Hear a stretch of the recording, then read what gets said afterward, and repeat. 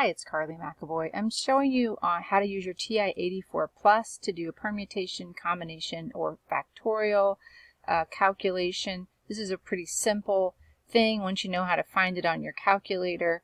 I will say if you have other questions about how to use your 84, check out my description for this video where I have a playlist of other tutorials. Permutation is when order matters, so you're going to choose 3 winners from 9 entrants, but you're going to choose a first, second, and third place, like in a horse race or something. And that's going to be 9, and then choose 3.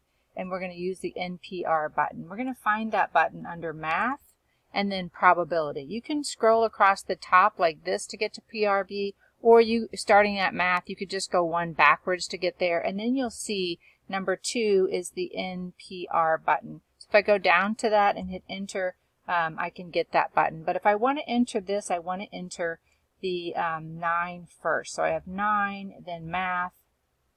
I'm going backwards, and then I'm just going to hit number 2 because it was 2 on the list. And then I want to choose 3, and I hit Enter, and that gives me 504 different ways that a first, second, and third winners could come in.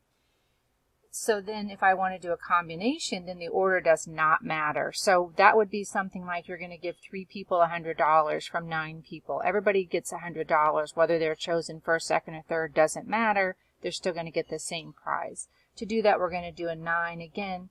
Going to hit Math again. Go to Probability. You can just hit 3 because that's what it is on the list, or you can go down there and hit Enter.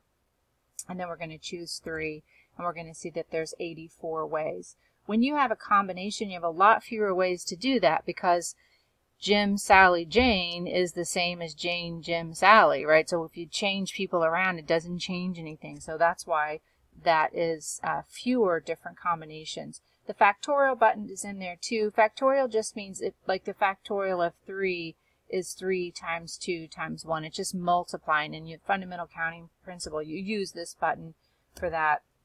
Or if you were going to use the actual formulas for this, you'd use your factorial button.